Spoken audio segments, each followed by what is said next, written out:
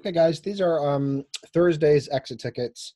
So Thursday question number one, I had a few people miss this question, so I wanted to share with you the answers. So if I go to text, add that in. Okay, perfect.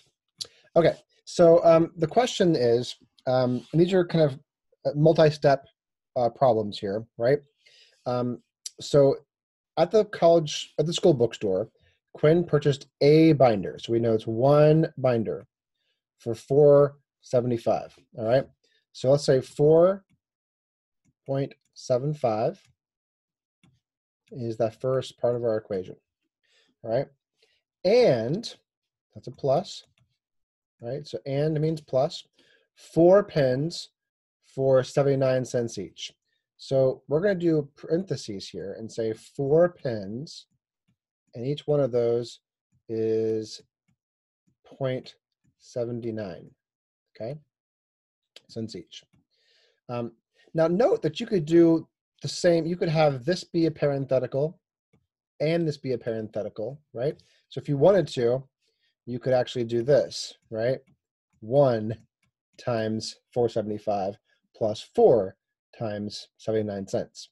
But we know that 1 times anything is the same thing, so that's why we didn't do all this extra stuff around the 4.75. Okay, so then you just need to do the math, and that equals our total cost, okay? So 4 times 79, I can't do that in my head, so I'm going to do it over here. 4 times 9 is 36. 4 times 7 is 28. 29, 30, 31. That's supposed to be 31. So it is 316, right? So 316 plus 475. So this is 316 now. And we're doing it plus 475.